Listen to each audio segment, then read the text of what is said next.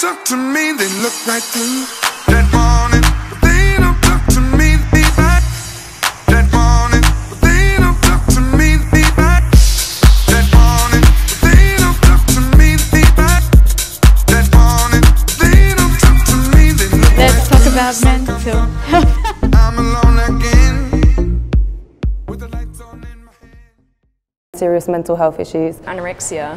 Borderline personality disorder, OCD, work anxiety, Asperger's, self-esteem or self-worth or a feeling of uselessness, Bipolar. Depression. Depression.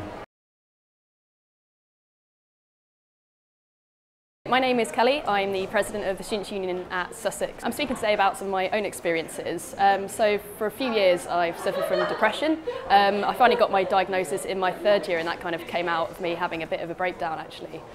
In 2011 I started at Exeter University studying psychology, but I had to withdraw after the first term because I had been suffering from anorexia since 2008. That was when I was first diagnosed. And it got really bad sort of when I got to Exeter. I felt really isolated. I was in a flat where I couldn't speak to any of my flatmates.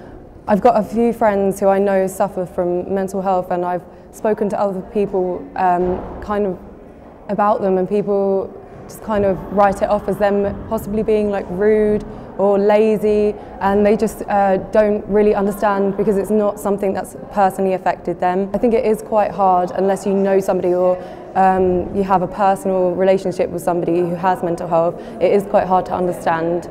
Mental health is quite important to me because since I was 8 years old, my mum was diagnosed with what was then called manic depression, but it's now bipolar disorder. Okay, my name's Tori. I'm Head of Marketing and Development at the Students' Union, and I've suffered from anxiety and panic attacks before.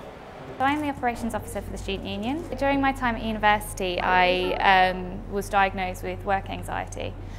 So I was struggling in my first year, and when things hit ahead at the end of, the middle of second year, I sort of realised, okay, something's really up. I was, having trouble getting out of bed because I was afraid of the day, and it was affecting me physically, and I was becoming quite ill. Since the age of 14, I've been suffering with mental health issues. I wasn't really sure what was actually wrong with myself. I used to self-harm quite a lot and had a lot of thoughts about suicide. My mum herself wasn't very well, and she used to take it out a lot on me. I was physically, emotionally and mentally abused as a child, and that still affects me a lot now.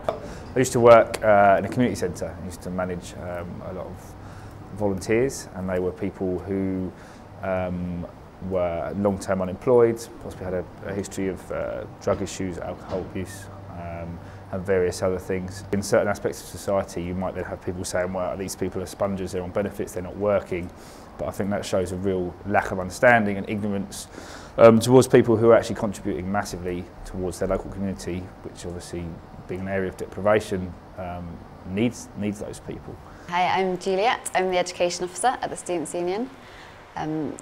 There's always been a history of mental health problems in my family. My mum has been depressed for as long as I can remember, and my sister was anorexic.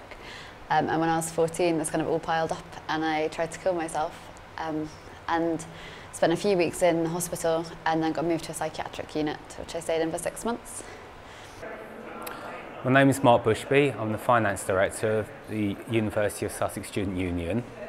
I'm actually being interviewed today because I actually do have what's considered a mental health condition, and I have Asperger's. My name's Ben, and I am a student trustee and a volunteer, and I've got quite a lot of mental health experiences, mainly over the last 12 months. It kind of all kicked off about 12 months ago when I started, I wouldn't say getting depressed because I didn't recognise it as that at the time, but getting really down and out of character. That's was part of the trigger, is that if you started behaving in a certain way, or you got yourself so psyched up, and then you were worried about what people were thinking of how you were behaving as well. I had a panic attack once in a car with somebody who wasn't aware that I felt that way, and then I started trying to hide it and suppress it, and then I was getting more worried about them thinking that I was being weird, and rather than just saying, can you stop the car, I just need to calm myself down, I just let it really escalate out of control. My name is Mike Riley. I work in the Students' Union. I'm the Director for Membership Support and Activities. but I'm also a part-time postgraduate PhD student here at Sussex. I had chronic fatigue diagnosed about 3 or 4 years ago, and that followed on from, and that was probably related to a prior diagnosis for depression, because the two are quite often linked. There's loads of causal factors, but mental health is one of them.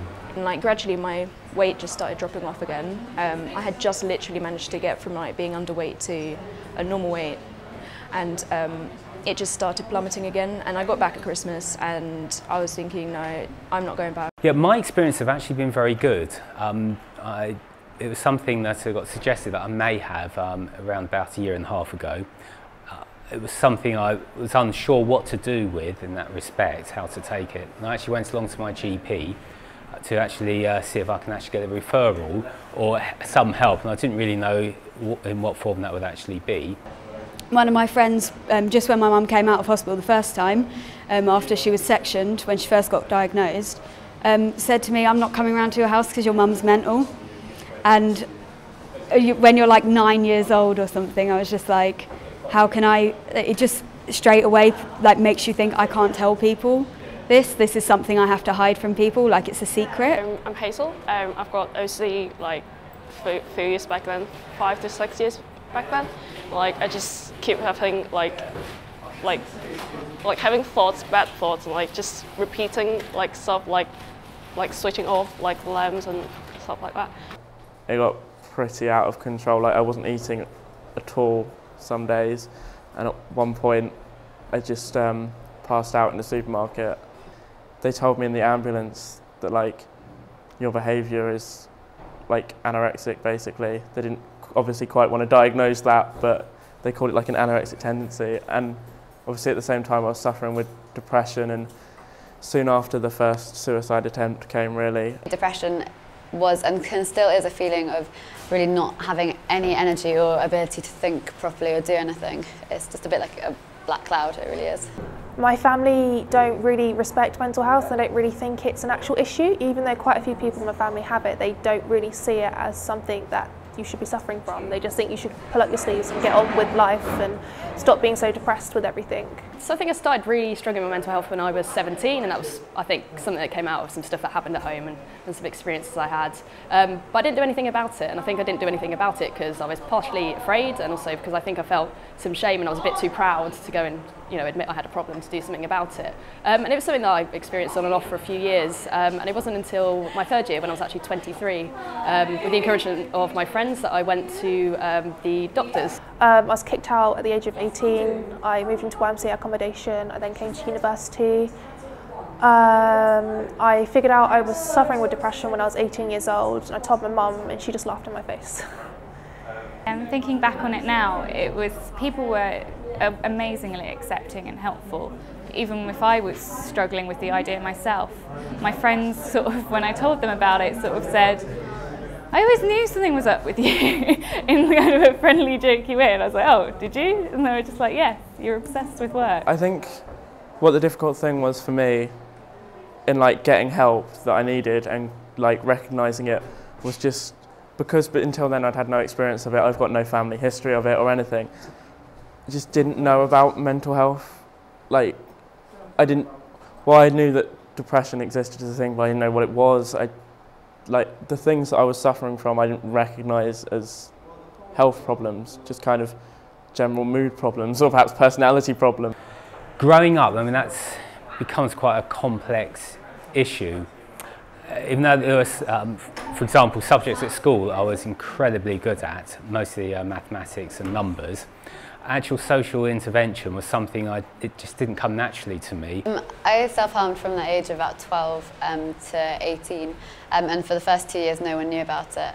And in fact, the moment that people found out, it kind of was helpful in a way, even though it was really kind of deeply distressing.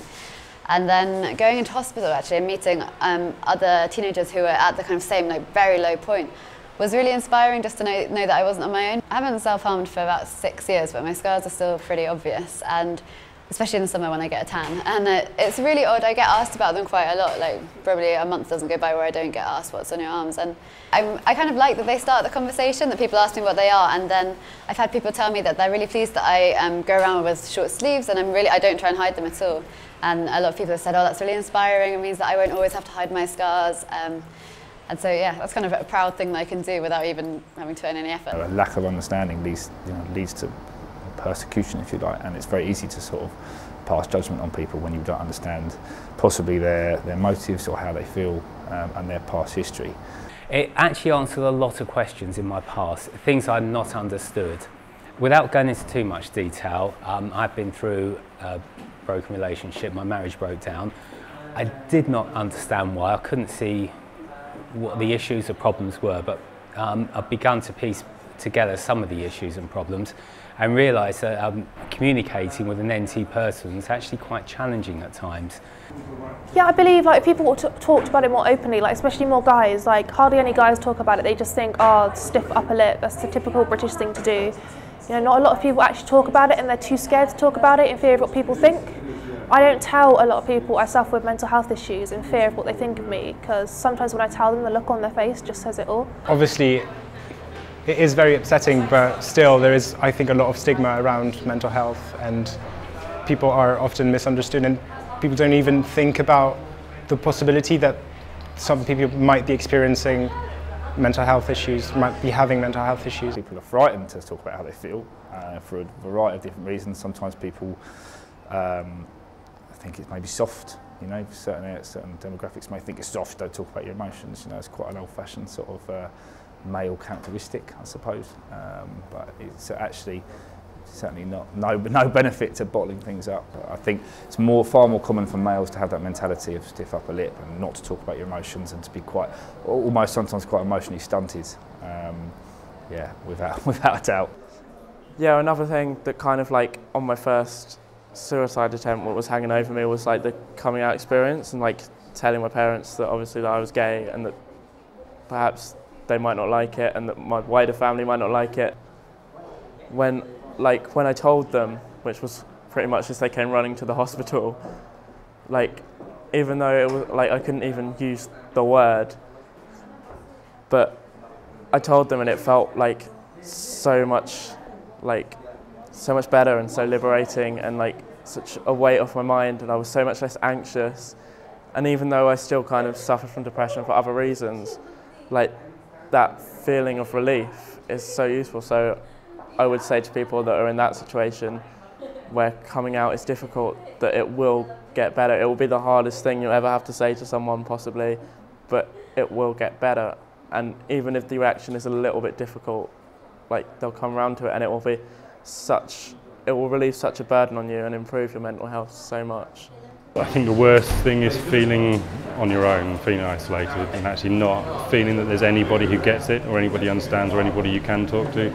People will have like different problems in their lives. Like some people have like, I don't know, financial issues, some people have like different issues, and some people have mental health issues. And I think it's all right to be not okay, and like it's really important to tell other people about it, like share, and because like they form a support network that is really important to help recovering and help just overcome like the issues.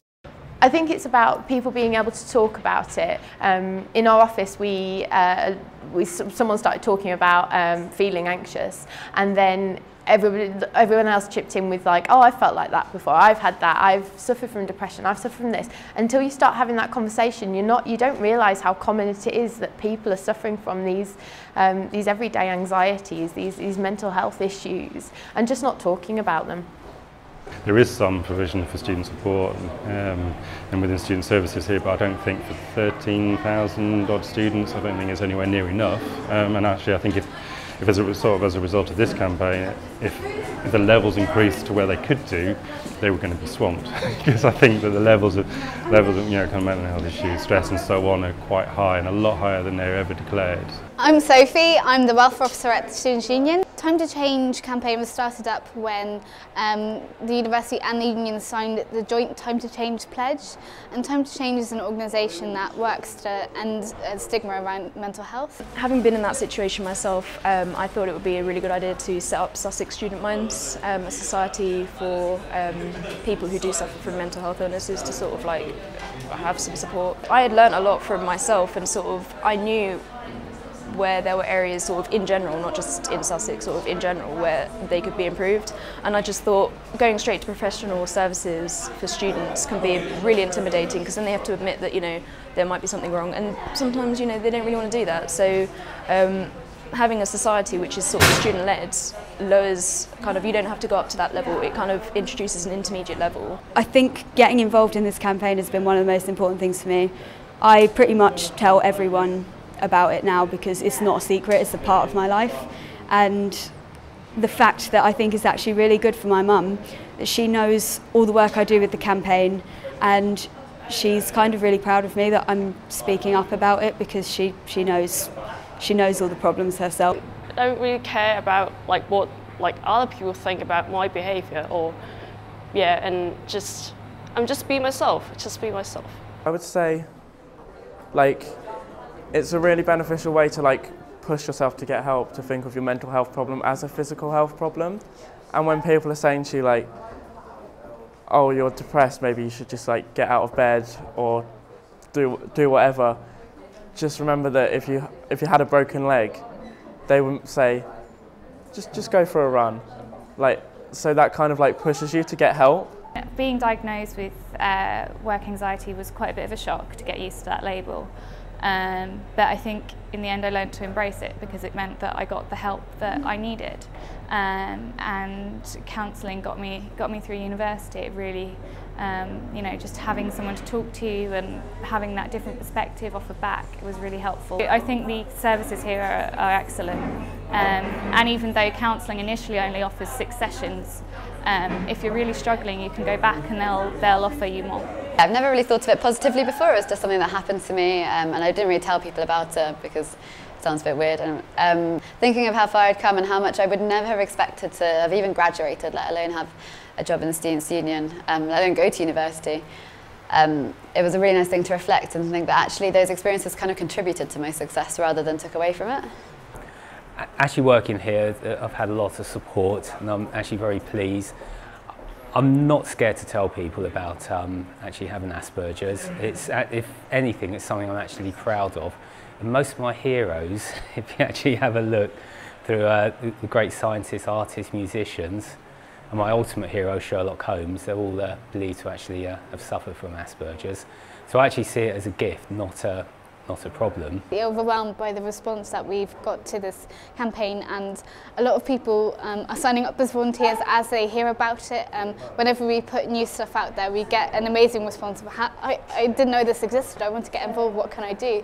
Which is really, really great, and in comparison to some other campaigns, I must say that there's really a demand for this type of work. So that's really, really good to see. I found since being at Sussex, my weight has remained at normal sort of levels.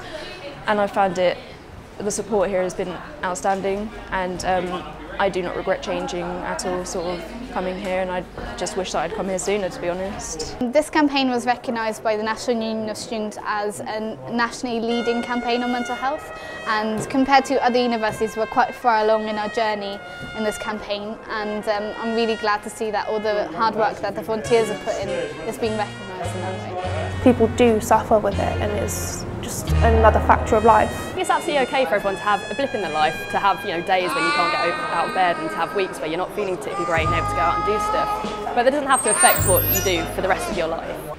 Let's talk about mental health. Don't hide your scars. It's time to change.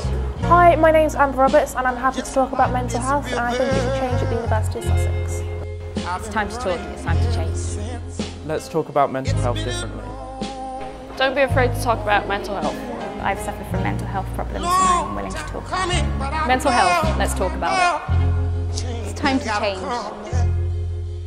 Ooh, yes it is.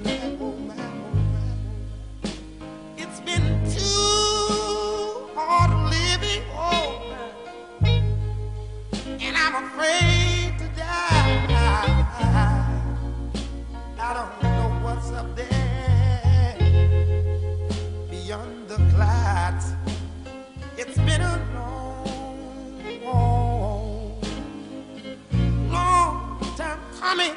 I know, change has gotta come. Oh, yes, it is. There's a time I will go to my brother. Oh, I've asked my brother, will you help me?